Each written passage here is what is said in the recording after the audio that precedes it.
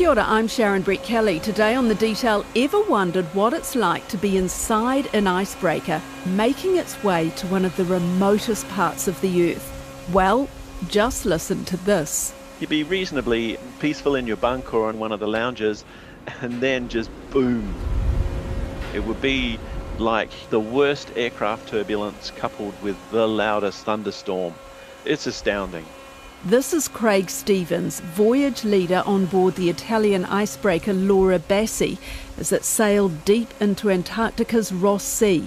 Ironically, deeper than can usually be reached because of the melting sea ice that they're investigating. So that's from inside the tin can, as it were.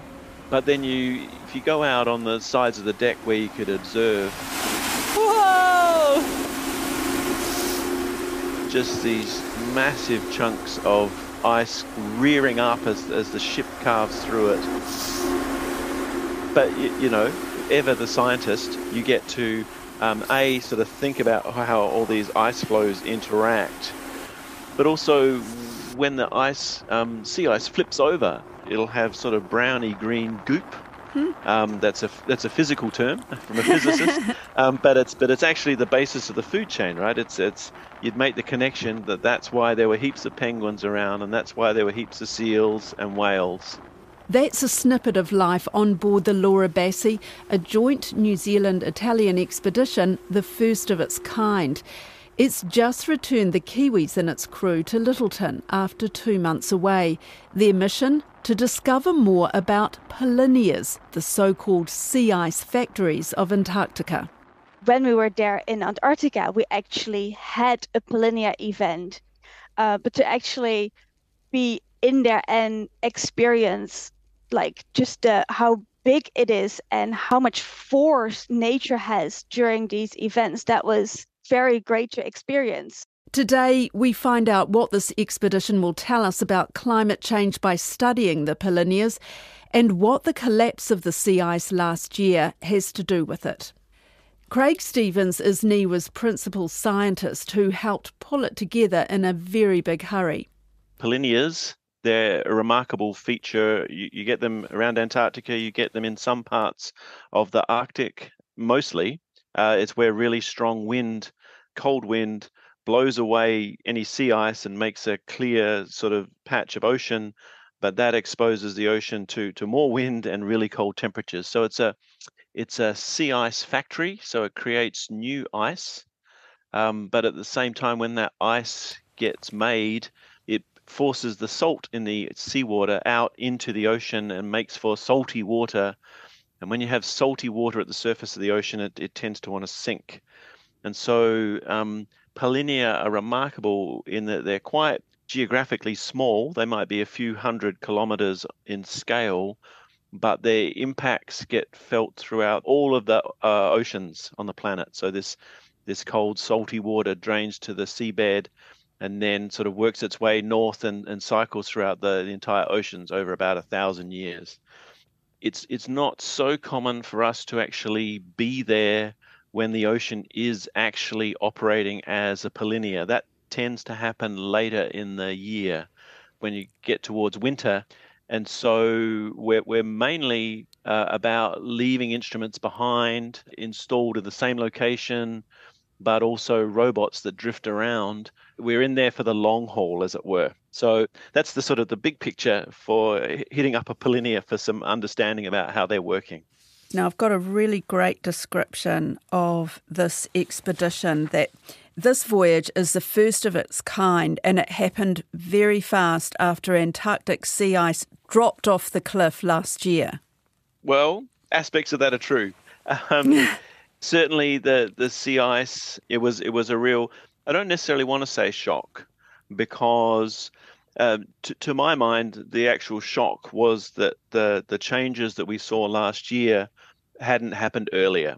According to the National Snow and Ice Data Center, Antarctica's sea ice is now at its lowest point since satellites started monitoring the levels in 1979. Scientists thought it was somewhat immune to the effects because the ice around the continent was growing. In 2014, it was about 7 million square miles, but in less than 10 years, the National Snow and Ice Center out of Colorado has confirmed It has broken the record again. Now it is just over 700,000 square miles. As sea ice freezes in winter and melts in summer, it pumps vital nutrients into the ocean.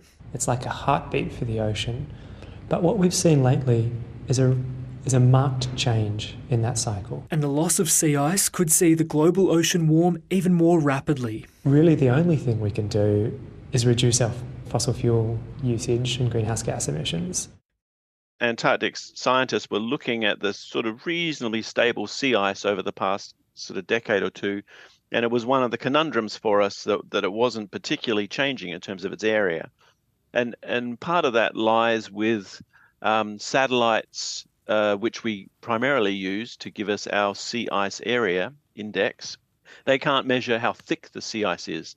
So you could have some sea ice that was really quite thin, and it would register the same sort of signals as some much thicker sea ice. And obviously, thicker sea ice is more resilient to a warming ocean. So we had this dramatic change, this dramatic drop in sea ice last year. The voyage, what was new about the voyage was New Zealand's participation in it. But the Italians, this was their 39th expedition to Antarctica, they call it. And so it sort of all came to fruition with lots of talking and a bit of a rush mid last year when we worked out there was an opportunity to combine with this Italian voyage and have a dedicated New Zealand component. Why is it so important to have that New Zealand component? As in, what does it mean for New Zealand and New Zealanders? So Antarctic science is very international. So at the base level, it's New Zealand contributing some of the team that's working on the globally relevant processes around Antarctica, and we share a lot of data, et cetera, et cetera.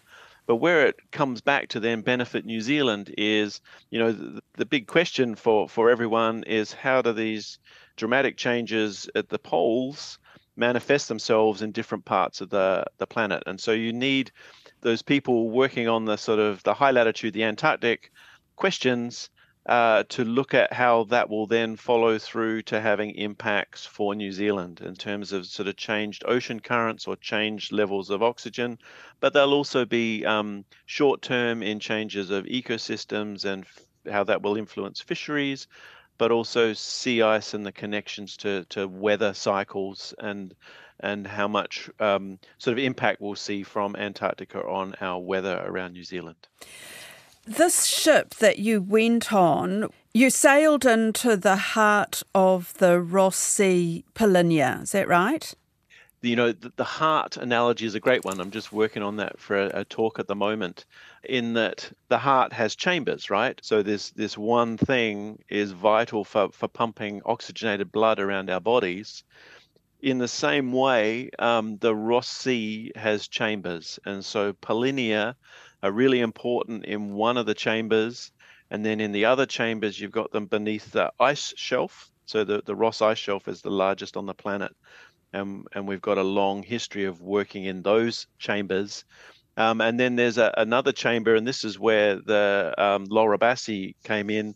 Being an icebreaker, it was able to get us with a strong margin of safety over into the eastern Ross Sea.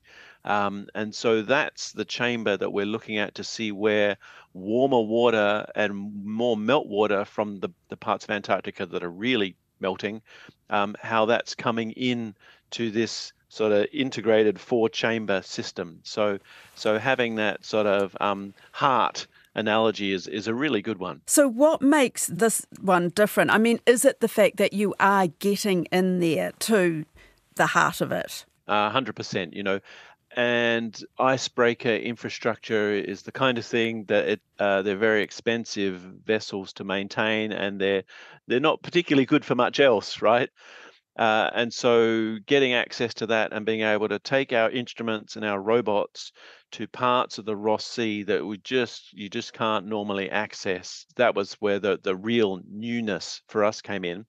But I would add to that, in terms of how science works, there's nothing more collaborative than sitting in a tin can with colleagues for a couple of months, and either things break down and you start fighting, or you get on and really learn some things about the science from discussions with these great people working on the similar parts of the story.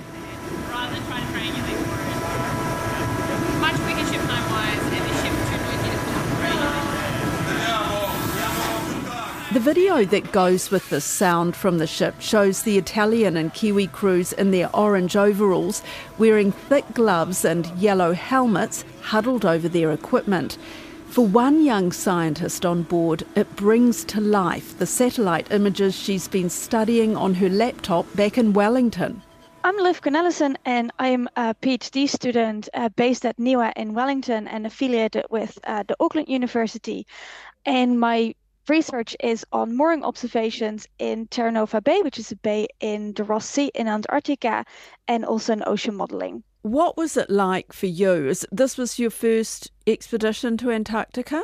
Yeah, so this is my first expedition to Antarctica, but also only my second ever long trip at sea. So part of it, was just actually getting there and being in the area. So the Polinia events, you can see them from space. So I've been looking at satellite data and actually looking at, the open ocean from my computer screen, during my first year in my PhD. And then when we were there in Antarctica, we actually had a Polinia event in Terra Nova Bay. So we could, it was super rough. Like we had high swell, high winds. It was freezing cold. I was very seasick during that day. But to actually be in there and experience like just how big it is and how much force nature has during these events, that was, very great to experience. Something that you wouldn't learn from just sitting at your laptop. Looking at the satellite image of it. Yeah. What actually is a Polinia event? So a Polinia event is when the ocean is opened and you've got sea ice surrounding. And to open a Polinia, you need very high winds, and these are called katabatic. And a katabatic wind is when wind basically drops with gravity down an ice shelf. It generates a lot of velocity, so they're very strong, high velocity winds. And that's when those winds push the sea ice away. And those winds are not always there. It's just as we have here in New Zealand or on land. Sometimes it's very windy, sometimes it's very calm. And so you need those high winds to open up the Polinia. Well, I was reading that the Polinia in the Ross Sea is the largest in Antarctica. Is that correct? Yes, that's correct. So we sailed as part of our voyage along the Ross ice shelf. And that took us 3 or 4 days to sail across the Ross ice shelf, and that's just the base of the Polinia. You always hear that, Antarctica stores a lot of ice and therefore a lot of fresh water. And, if it melts, we get so much sea ice. And it's, hard to imagine that. But when you're actually there and you just see the ice in just, the small regions that we got to with the ship, it's a massive amount there. Craig Stevens is a veteran of ocean expeditions around Aotearoa, and he's flown into Antarctica for ice camps. But this trip on Laura Bassi was something else. We do need to record. What we need is the position for that small basin. And not just for the overlapping conversations between the Italians and New Zealanders inside what Craig likes to call a tin can, or the dramas of carving through the ice in a storm. Certainly, there's nothing like it in terms of vessel experiences. We had researchers on board that were targeted with measuring that biological sort of chain from basically the microscopic stuff through up until the big things like penguins and whales.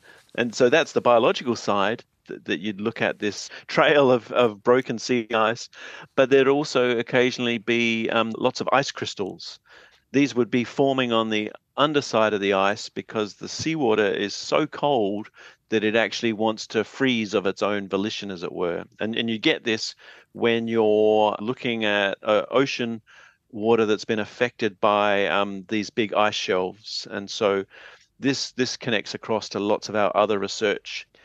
And so with the warming ocean, we're changing all these, key components of how our planet works. And that's what we're down there trying to do, is to tie down the bits of the jigsaw puzzle so that we can come back with a bit more knowledge around the pieces. I mean, there is so much urgency to this, isn't there, about getting that message out, because this is such a barometer, I suppose, of what is going on in the world climate-wise. Yes. Science can move slowly most of the time. It takes you a few years to decide on a problem, to write a proposal, a few years to do the work, and a few years to publish it.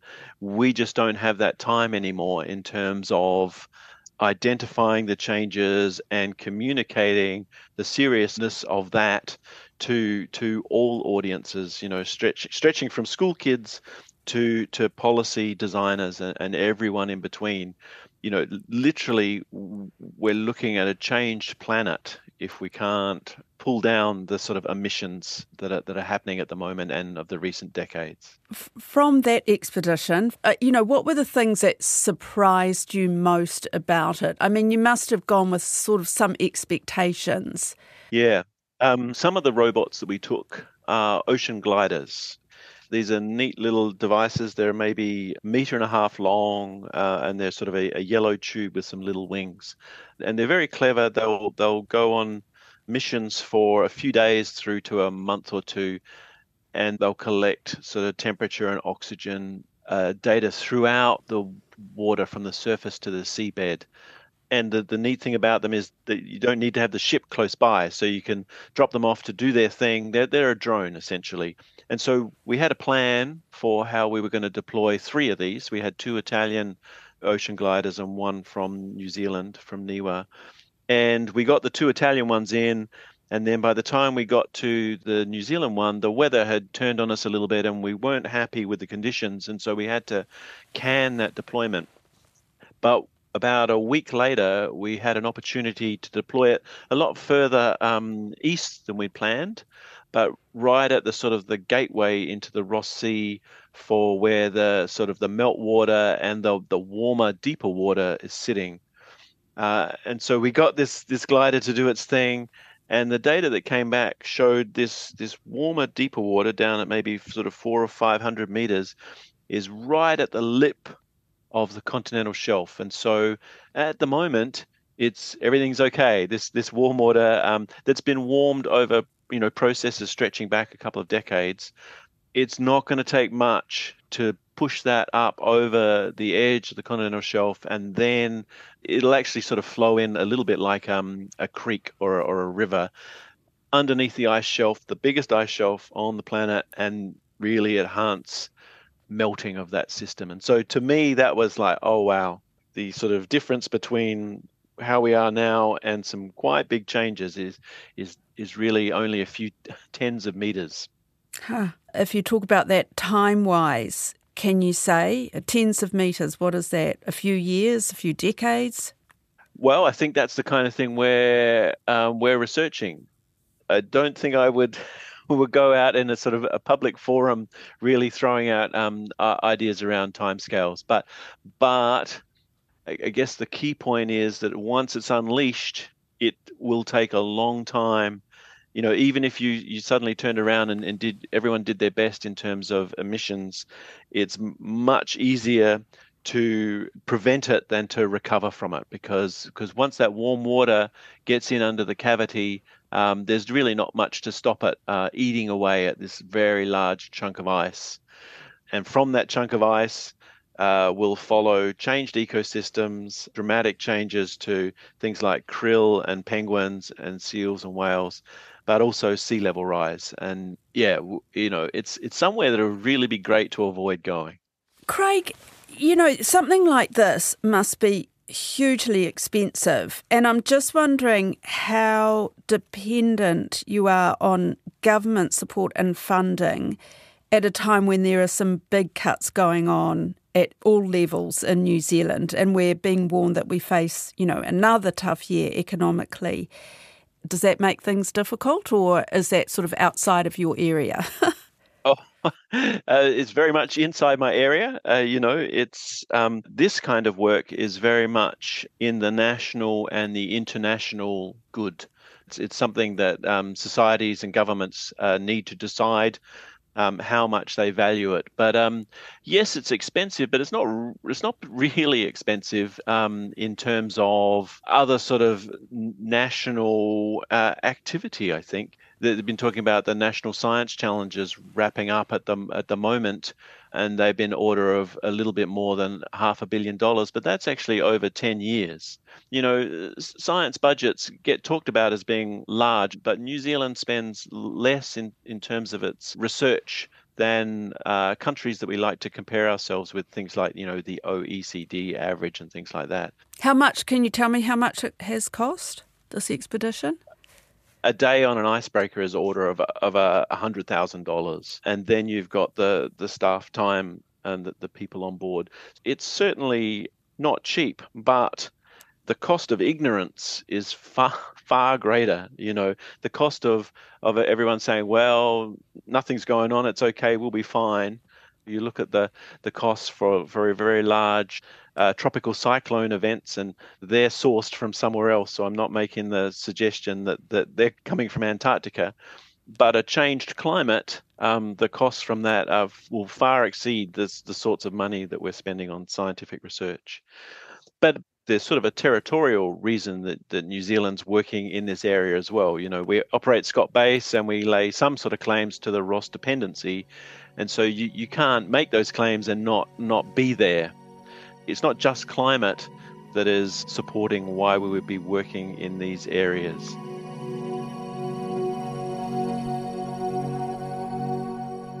The climate problem and the changes in Antarctica are something that's here with us for the future. I'm nearing the end of my career. And what's really important is that we give some opportunities to the next generation coming along. And so most of my team were what we call early career researchers. So most of them had done their PhD or was still working on it, but finding their way in the science world.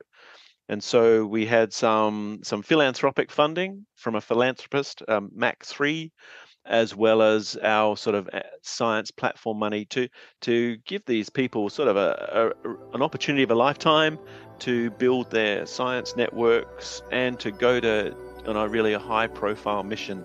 And so, the problem's not going away, and we need people to be discovering things for New Zealand.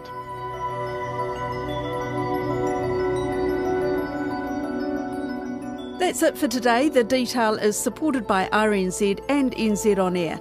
Alexia Russell and Gwen McClure produced this episode. Jeremy Ansell engineered it.